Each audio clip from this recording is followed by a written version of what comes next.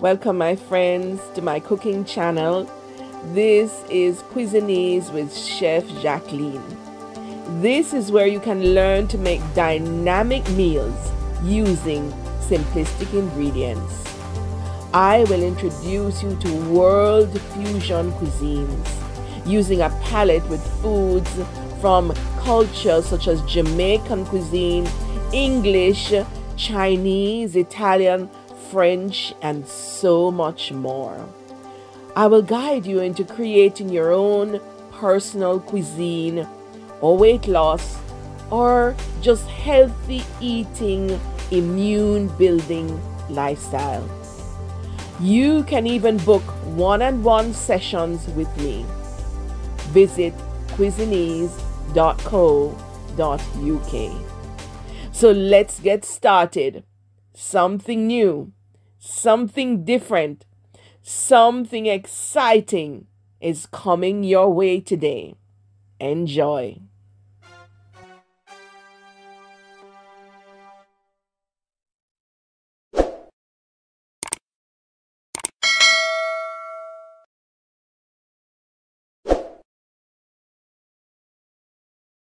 So welcome again, my friends. Today we're going to be doing Jamaican style stewed pork, stewed belly of pork. I really love the belly of the pork, and my friends over here, they absolutely love when I do this dish. I love the belly because it has a little fat, a good amount of lean, and a little skin. I love the skin of the pork, and you know, there have been studies to show that when we have animal fats, it's not a bad thing anymore. They have said that pork fat is actually a good fat for us to have. You can actually do the studies, and I'll share the link in the comments too, or the description, you know, right? So remember, when we're doing Jamaican style food, it's the seasoning, the spices, the method of cooking that actually makes it so delicious. All right, so this is about 2 pounds of pork, and we're going to add our seasoning ingredients. So this is garlic. You know, I don't cook without garlic at all. So this is about 2 teaspoons of garlic, right? This is about 1 tablespoon of ginger. You know, I have a friend who said that ginger married with pork, and actually ginger actually gives pork a very good flavor. Of course, when we're doing Jamaican, we have to use pimento. So this is about 2 teaspoons of pimento or ground allspice. All right. The next thing I'm going to use is some black pepper, which is about 1 teaspoon, but you can put to taste for yourself. And then we're going to have about 1 teaspoon, 1.5 teaspoons of salt. We're going to also add some coarsely chopped onions. That's about 3 tablespoons, 2 to 3 tablespoons.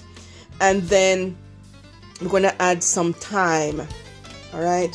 Now I'm going to show you an easy way to get the leaves off the thyme, because you know the thyme, these stalks, they actually don't dissolve in cooking. Anyway, I have one got in there. So you just hold it and just run the fingers along the thyme strand, and you get off the leaves. All right. For some things like the rice and peas, you can actually just use this the strand as it is and get it out after it's cooked, because as I said, the strand doesn't dissolve. So you just run your finger along and you get the leaves off. All right, that's an easy way to get the thyme leaves off the thyme strand, because as I said, it doesn't dissolve at all. Right? Or you can simply just chop it, because usually I like all the stems and the leaves and everything, because you know, even the stems are very flavorful and pungent, you know. So if you want, you can actually chop the whole thyme bit. All right, so there we have about 1 teaspoon of thyme. And so we're just going to work in our ingredients, our seasoning, into our pork, and we're going to leave it to marinate for about 2 hours, the minimum.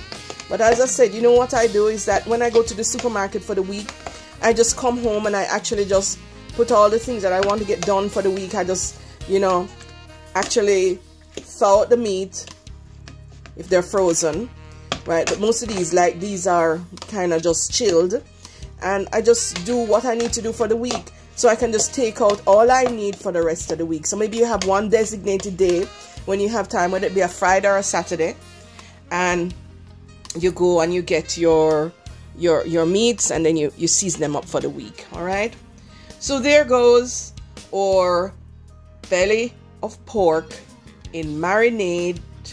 I get those words confused, you know, right? Ready to do our Jamaican style stewed pork. So the next thing that we're going to be doing is we need to try to remove as much of the little seasonings and grains off the meat, because we're going to be browning the meat. So you actually have to scrape these off. We can't get the black pepper, salt or pimento off, but the onions and the thyme and the garlic, we need to get as much of it off the meat. And as I said, because we're going to be browning the meat, and if we allow those to get in for the sear, they will burn. So let's just continue to work on getting all the little bits of seasoning off the meat. So now we're actually ready to brown the meat. I'm using Mr. Dutchie as usual. I brought Mr. Dutchie all the way from Jamaica, because you can't do Jamaican cuisine if you don't have a Dutch pot. You need a Dutch pot. It actually keeps the heat, and the way I've treated mine and aged mine, it just has a particular flavor to it, you know. So I have there, I heated it first, because you know you need to heat your pot properly first. Then I added the coconut oil, because that's what I like to use for authentic Jamaican cuisine. But remember to get the right brand of coconut oil, that is the authentic coconut oil, all right? And so I'm just going to be adding the pieces of meat one at a time.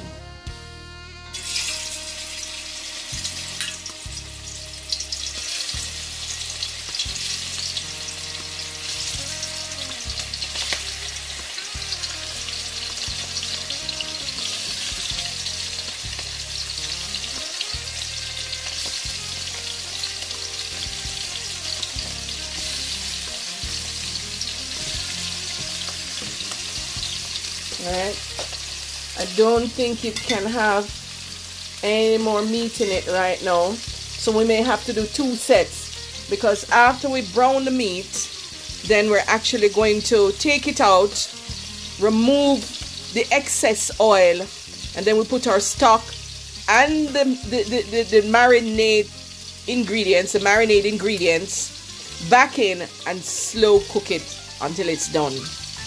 Alright, so we're actually browning our pork, right?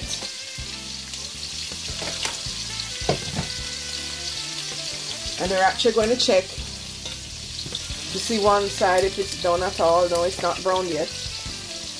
I'll actually come back and show you. I can't find a fire ring that's good for the electric cooker. I see only fire rings that are good for the gas hob, right? Because my Dutchie moves around a lot, and that's not really so good. So I tried to order a fire ring on Amazon, but I just sent them a question asking if the one that they say is for cookers and gas hobs, if I can use it on the electric, right? So I'll just show you when the meat has browned. The next clip will be when the meat has browned. So now a few of the bits and pieces have started to brown. I've turned them over. Some people like to add like soy sauce or browning. I like to keep the meat as natural as possible.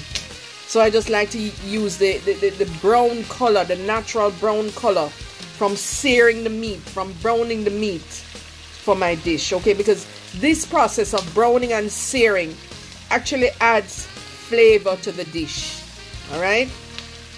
So there we go. I'm going to turn them over and then we'll check the other side to see if they're browned. We're going to get them a little bit darker though. I'll show you just before I add the stock and the seasoning, right, that we had for the marinade, all right? But as I said, this is to add, this process is adding not only color but flavor to the dish. So there goes our meat, browned. Some pieces need to be browned some more, but that's basically what it looks like. And so what I'm going to do now is actually take them out of the pot, remove the oil, that excess oil, because you don't want to consume all that oil. The oil that's frothy, that's how real coconut oil looks, all right?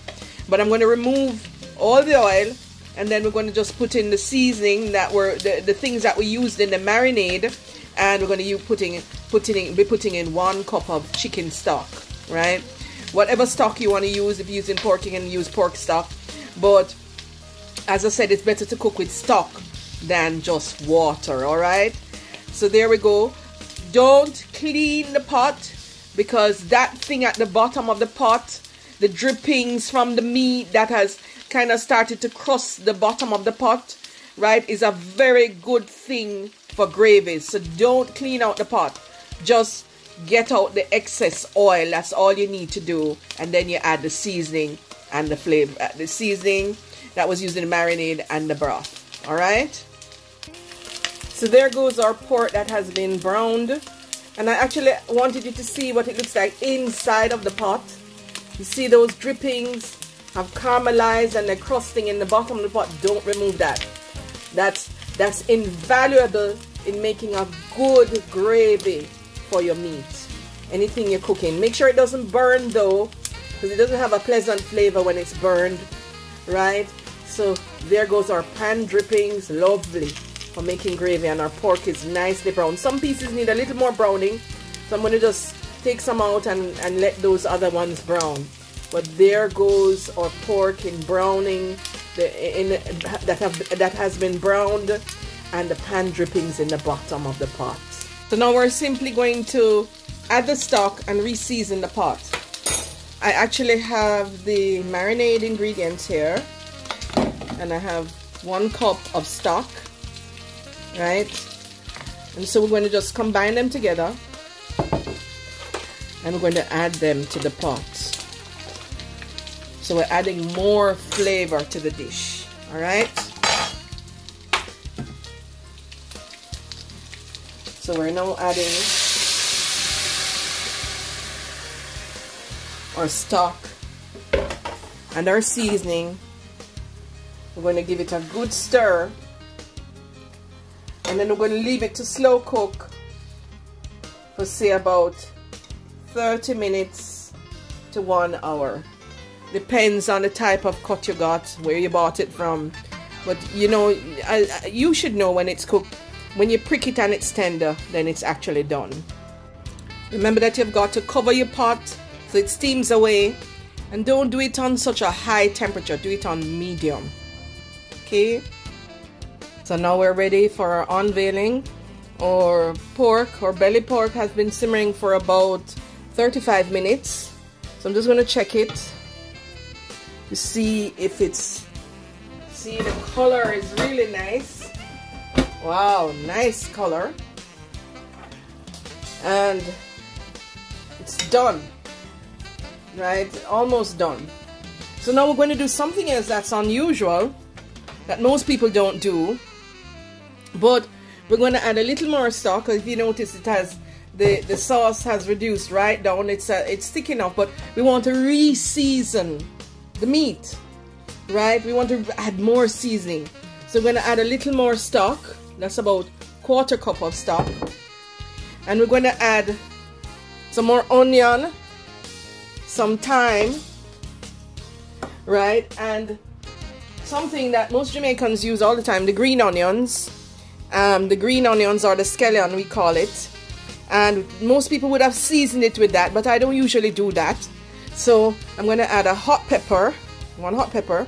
I'm out of Scotch bonnet, some thyme, some more chopped onions, the scallion or green onions, and we're just going to stir that in, and we're going to allow that to simmer for say another about 5 to 10 minutes. All right.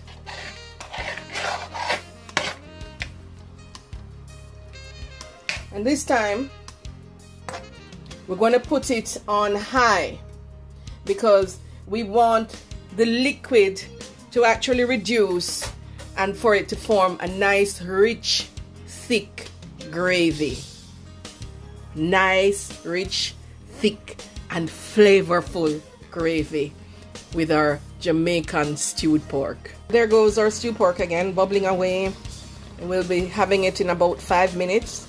But I actually added 1 more ingredient because I tasted it and it was really a little bit too high. So I added 1 teaspoon of coconut sugar. You can use brown sugar if you want. And so it will really tone down and balance the ingredients together, okay? It really does make a nice flavoring when you add a little bit of brown sugar. Some people may use the brown sugar to do the browning. They actually put it on in the seasoning and brown it, and it actually gives it a really nice brown caramelized color and flavor. But I've added a tip of brown sugar, coconut sugar, not brown sugar, but you can add brown sugar if you choose. So there we go. Our pork is actually thickened. The gravy is thickened. It's tender. It's soft. It's well flavored. I'm actually going to give you a shot of it while it's in the pot, right? But if you see how the bubbles are settling down, you can see the actual thickness of the gravy. I didn't need to add any thickeners or cornstarch, but sometimes you may use that. But I actually just made the liquid reduce because I turned up the heat on high in the last 5 minutes, and so the liquid has evaporated and the sauce has thickened, and this should be absolutely delicious. Here is the shot close up of what it looks like. The sauce is thickened, the seasonings have been cooked, and the pork is tender and juicy. Enjoy it. I'm going to do 2 presentations. I'm going to actually show you how we would have it with some Jamaican rice and peas, or I'm going to do a keto option at the end, which is low carb and high in protein, and I'm sure you can use one of those options when you're serving your stewed pork. So enjoy your Jamaican stewed pork.